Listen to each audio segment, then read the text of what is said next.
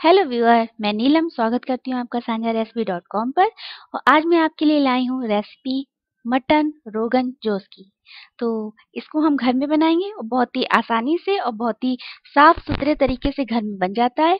तो देखिए, इसकी खास बात है कि ये मटन हमें करीब करीब इतना गलाना होता है कि ये एक हाथ से हमारे टूट जाए, पीस में से हड्डी में से निकल जाए, बोन लेस हो जाए, और जो कि बहुत ही स्वादिष्ट, बहुत ही अच्छा घर में बनकर तैयार हो जाता है। इसका स्वाद बहुत ही लाजवाब बनता है घर में, और बहुत ही देखिए बहुत ही ज़्यादा टेस्टी बनाइए। तो आप भी एक बार ज़रूर ट्राई कीजिए। तो चलिए जान लेते हैं मटन रोगन जोश की रेसिपी।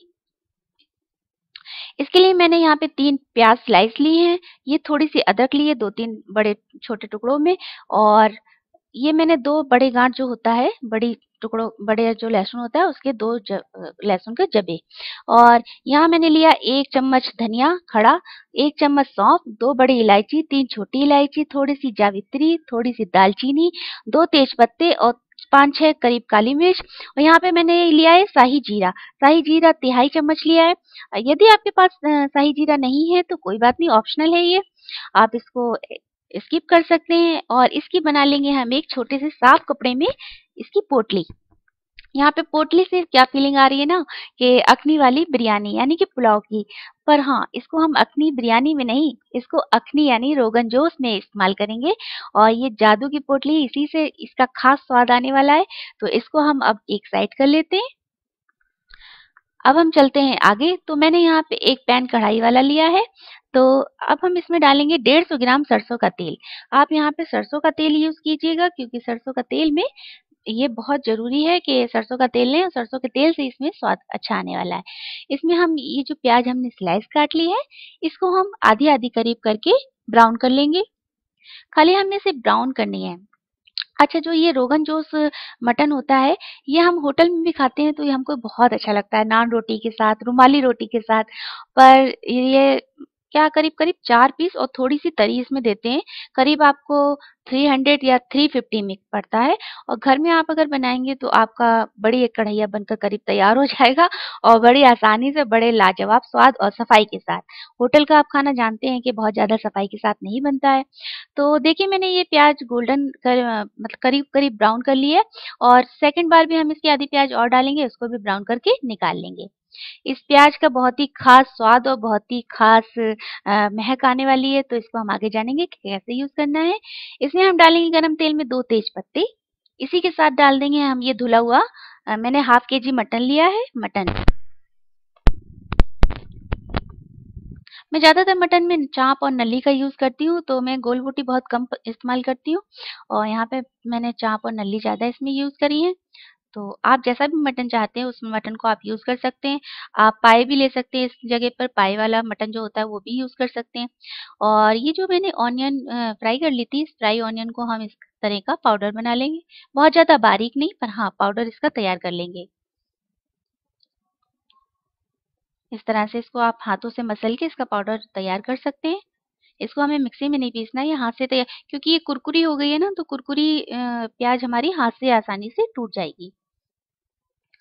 तो चलिए इसको तैयार कर लिया। अब हम यहाँ पे मटन को इसको करीब गोल्डन होने तक फ्राई करूँगी। इसमें यहाँ पे डालूँगी 1 चम्मच नमक। आप अपने स्वाद के अनुसार कम और ज़्यादा भी कर लीजिएगा। मटन चिकन हमेशा फ्राई करके बनाइए, तो इससे क्या होता है ना, जो उसके अपने अंदर पानी होता है ना, वो अच्छे से सूख जाता है, तो उसका स्वाद और भी अच्छा आता है। यहाँ पर हम ऐड कर देंगे ये ऑनियन पाउडर जो कि हमने बनाया है, ब्राउन ऑनियन, और इसको भी अच्छे से मिक्स कर लेंगे। मिक्स करने के बाद हम इसको करीब ढक देंगे 5 मिनट के लिए, बिल्कुल धीमी आंच पर। तो ये देखिए, जब गोल्डन इसमें प्याज डाली है, ब्राउन ऑनियन, तो इससे इसका कलर कितना अच्छा आ रहा है, उसमें बहुत अच्छी खुशबू आ रही है। आप लोग भी ट्राई कीजिएगा और बताइएगा कि आपको कैसा लगा। आप लोग कमेंट ज़रूर करिएगा।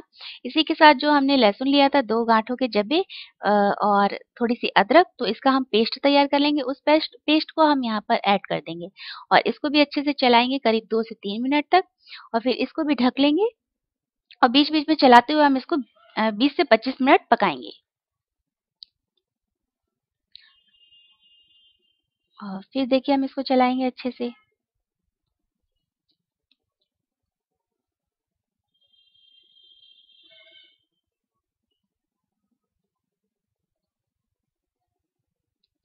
और देखिए अब ये इसमें से क्या है ना कि बिल्कुल पानी नहीं है। अब ये भुनने पे आ गया है, इसको भून लेंगे और इसी के साथ हम इसमें डालेंगे रेगुलर मिर्च जो आप तीखी वाली यूज़ करते हैं 1 चम्मच, और यहाँ मैं डाल रही हूँ आधा चम्मच गरम मसाला। गरम मसाला कम डालिएगा क्योंकि हम पोटली भी यूज़ कर रहे हैं इसमें। और ये मैंने डाली है जो तीखा लाल कश्मीरी मिर्च होती है वो 1 चम्मच, क्योंकि इसमें कलर बहुत ज़रूरी है। कलर, खुशबू, स्वाद ये सब बहुत ज़रूरी है। तभी तो आता है मटन रोगन जोश का मज़ा। तो ये देखिए ये भी भुनने लगा और तेल छूटने लगा है। इसको भी हम अच्छे से भून लेंगे। इसको बीच-बीच में ढककर भी पकाना है ताकि हमारा मटन भी गलता जाए धीरे-धीरे। और देखिए इसको भी भून लेंगे तेल छूटने तक। हर तरफ से आप चलाते हुए भूनते रहिए क्योंकि ये कढ़ाई में या आपके पैन में, कुकर में ना लगे। कढ़ाई में करीब-करीब आपको पौन घंटा इसको बनाने में लग जाएगा। कुकर में आप बनाएँगे तो 20 से 25 मिनट में आपका मटन रोगन जोश तैयार हो जाएगा। तो यहाँ पर अब हम ऐड करेंगे, जब इसमें तेल छूटने लगा है तो इसका देखिए कलर कितना कितना प्यारा कलर आया है। मुझे तो लग रहा है बस इसी में धनिया डालो उतार लो, पर अभी ये कंप्लीट नहीं है। अभी इसमें तो क्या नहीं गया है, जादू की पोटली। तो जादू की पोटली तो अभी बाकी है। इसको हम और अच्छे से भून लेंगे। भूनने के बाद हम इसमें ऐड करेंगे यहाँ पर जादू की पोटली और इसको भी इसमें चला देंगे और इसके साथ डालेंगे हम यहाँ पर पानी। तो पानी ऐड करेंगे हम 2 कप। इस तरह के देखिए छोटा साइज है, मैंने 2 कप पानी ऐड किया है।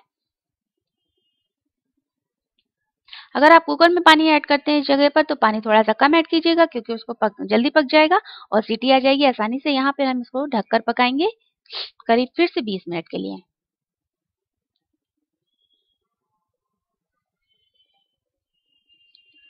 और ये देखिए क्या खौल आ रहा है इसमें। खौल आने के बाद हम इसमें डालेंगे फिटा हुआ आधा कटोरी दही।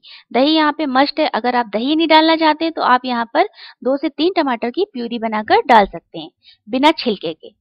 तो यहाँ पे दही आप फेट ज़रूर लीजिएगा, वरना वो जो आप बिना फेटा हुआ दही डालोगे तो उसमें क्या हो जाएगा ना कि वो फुटकी-फुटकी जाकर मटन में हो जाएगी, तो वो देखने में भी अच्छी नहीं लगेगी।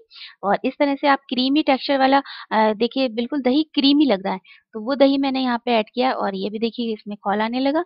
यहाँ पे मैं लास्ट में डाल रही हूँ 2 चुटकी मैंने करीब डाली है सौंफ पाउडर। सौंफ हमने पोटली में भी ली है और सौंफ हम यहाँ पे 2 चुटकी सौंफ ऊपर से डालेंगे ताकि इसमें और अच्छा स्वाद और खुशबू आने लगे। और इसको अच्छे से मिक्स कर लेंगे। यहाँ पर आपको तब तक पकाना है जब तक कि मटन अच्छे से गल ना जाए। ये नहीं है कि आपको 20 से 25 ही मिनट गलाना है। बहुत सा मटन कभी-कभी क्या होता है कि जल्दी गल जाता है, तो आपको मटन अच्छे से गल जाए और मटन भी आप अपने अकॉर्डिंग गलाइए, जो आपको स्वाद हो कि हाँ, आपको टाइट खाना है या टाइट बना सकते हैं या बहुत ज़्यादा गला खाना है, इससे भी ज़्यादा गला तो उतना गला सकते हैं। इस स्टेज पे अब हम निकाल देंगे यहाँ से पोटली क्योंकि मटन अच्छे से गल चुका है। और अब हम डालेंगे फाइनली चॉप्ड किया हुआ हरा धनिया, जो कि बहुत ज़रूरी है। मुझे हरा धनिया हर सब्ज़ी, हर खाने में बहुत पसंद आता है, तो मैं हरा धनिया अच्छे से डाल देती हूँ ज़्यादा-सा। तो ये देखिए हमारा मटन रोगन जोश बनकर बिल्कुल तैयार हो गया, बहुत अच्छी खुशबू आ रही है।